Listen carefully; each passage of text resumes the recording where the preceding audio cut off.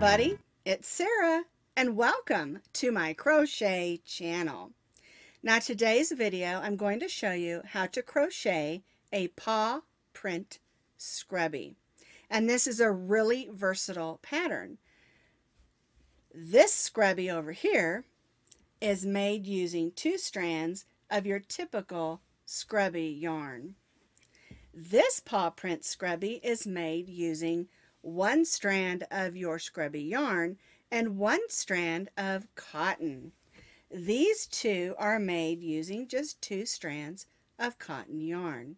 So you've got a scrubby for those big jobs, a scrubby for jobs that aren't quite so big, and then some regular washcloths, or you can use this as a coaster or even an applique. You can make these and put them on a book bag or a scarf or whatever you want to. So this is a very versatile pattern, and you can find that pattern link down in the notes underneath this video. Let's talk yarn for just a second. This one that's made with 2 strands of scrubby, you can use any of your yarns like this that have this type of yarn. This is Red Heart Scrubby. This is Red Heart Cotton Scrubby. You can use the Scrubology from Hobby Lobby that looks just like this. And there are several other yarn companies that are making scrubby yarn like this. So if you want to make the scrubby that's just made out of scrubby yarn for this pattern, you would hold 2 strands of the scrubby yarn together. All right. Now, if you want to make one like this, you're going to need some scrubby yarn and some cotton yarn.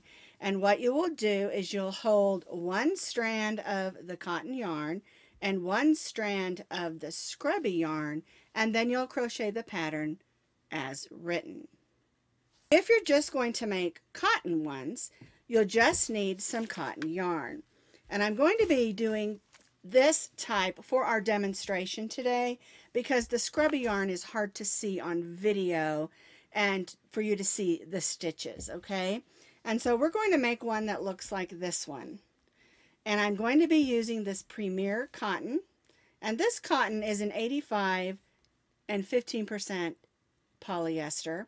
And then I'm also going to use this, and this is Peaches and Cream, which is 100% cotton. And we're going to make one that looks like this, that's 2 strands, and I'm going to hold 1 strand of the Premier cotton and 1 strand of the regular cotton together. All right.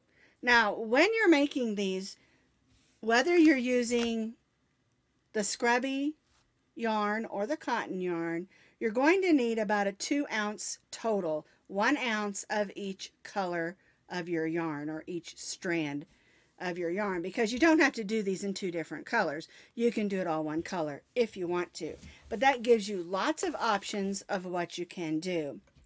We're going to be stitching with our J hook today, and this is a 6.0 millimeter crochet hook. You'll need a needle to weave in ends, and of course you'll need your scissors. So I've got my 2 colors. I'm holding them together. I'm going to make my slip knot, and I'm going to chain 5.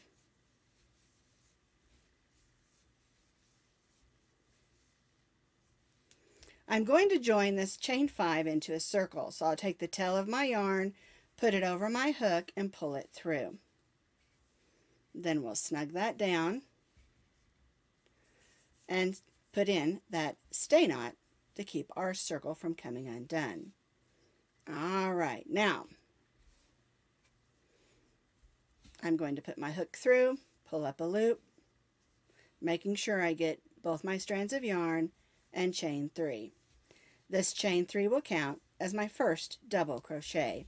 And now I'm going to stitch 9 more double crochets.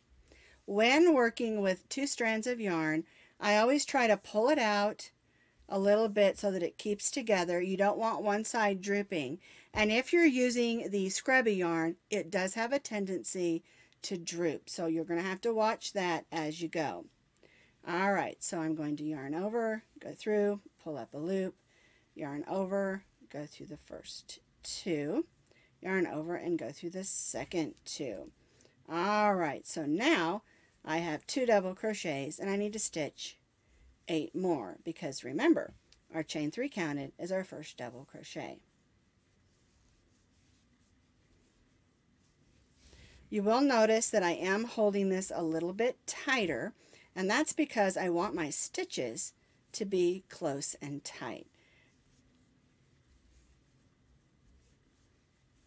When working with the Scrubby yarn, I do suggest that you do stitch a little looser just because it's a little easier to see your stitches with that Scrubby yarn if you stitch a little bit looser.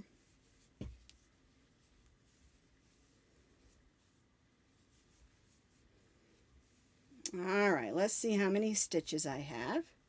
1, 2, 3, 4, 5, 6, 7, 8, 9, and I need 1 more.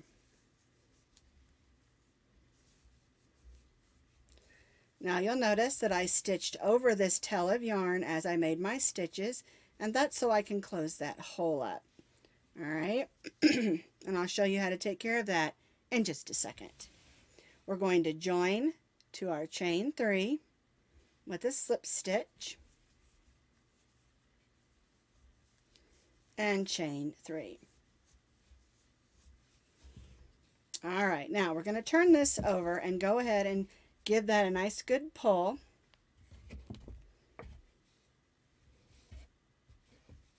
And I'm only going to take one of those strands of yarn. If you're using the Scrubby yarn together, you'll have to use one of the Scrubby yarns.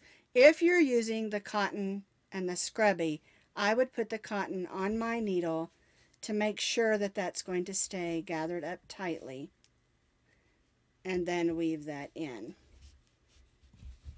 And when I'm doing this, I like to do them separately.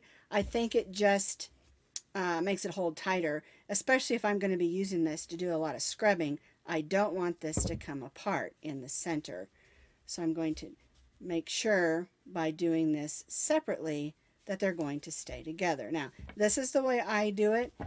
You don't have to. Remember, what I always say is you do what works best for you. All right, so now for row 1, we have 10 double crochets and a chain 3.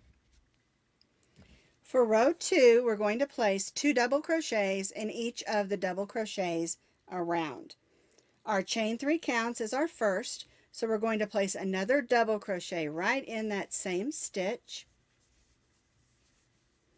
And then we'll place 2 double crochets in each of those double crochets around.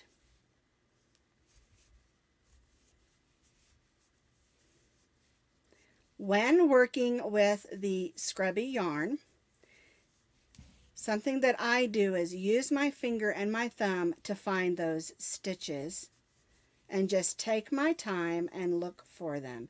It can be difficult, and if you're using the Scrubby yarn with the cotton, that makes it a lot easier to find those stitches.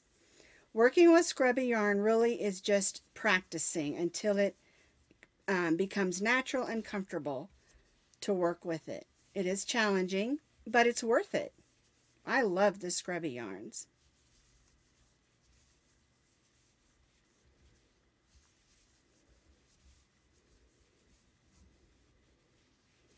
All right, so I'm going to continue working around, stitching 2 double crochets in each of the double crochets around, and then I'll join back to my chain 3. I've stitched my 2 double crochets in each of those 10 double crochets, so now I have 20 double crochets for row 2. I'm going to join to the top of my chain 3 with the slip stitch and chain 3. And for row 3, we're pretty much just going to do the same thing we did for row 2. We're going to place 2 double crochets in each of those 20 double crochets. So our chain 3 counts as our first, so I'll place another double crochet right in the same stitch as my chain 3. And then I'll stitch 2 double crochets in each of the double crochets around.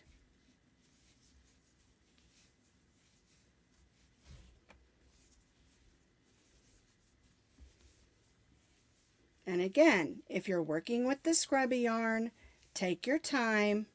Don't get frustrated. It's well worth learning how to use it.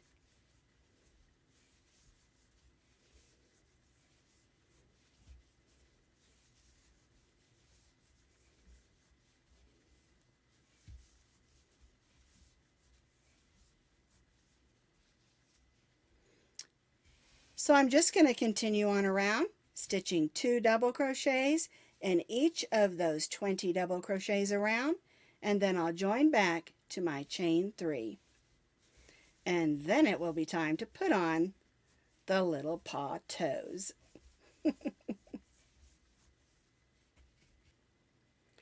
I've stitched 2 double crochets in each of those 20, so for row 3 I have 40 double crochets.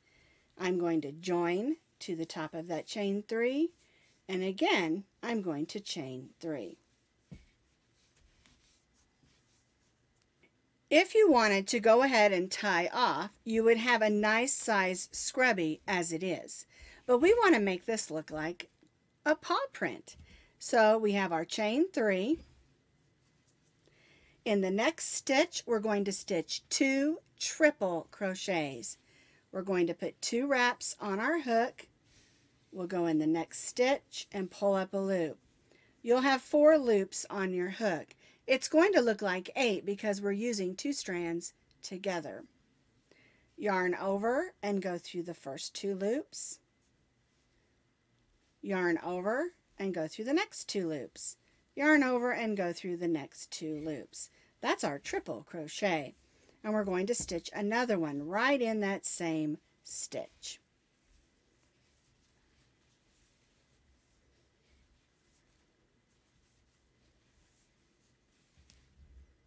Now we're going to chain 3. 1, 2, and 3. We're going to slip stitch in the next double crochet. Then we'll slip stitch in the next double crochet. And that's one of our dog or cat or cougar or bear toes. Anybody or any animal that has a paw, this pattern will work.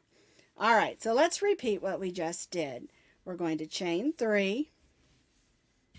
We're going to stitch 2 triples in the next double crochet. 1, 2, 3.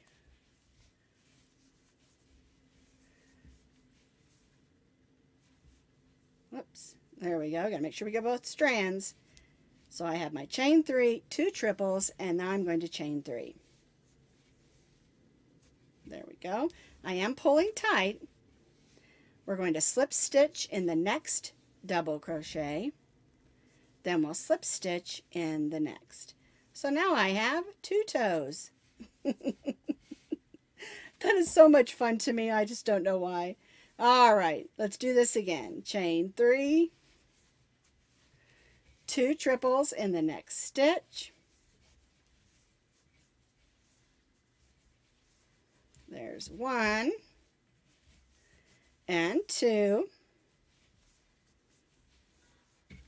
and chain 3, slip stitch in the next stitch, and then slip stitch in the next. Now I have 3 toes. All right, let's give it one more toe. 1, 2, 3 chains, 2 triples in the next stitch,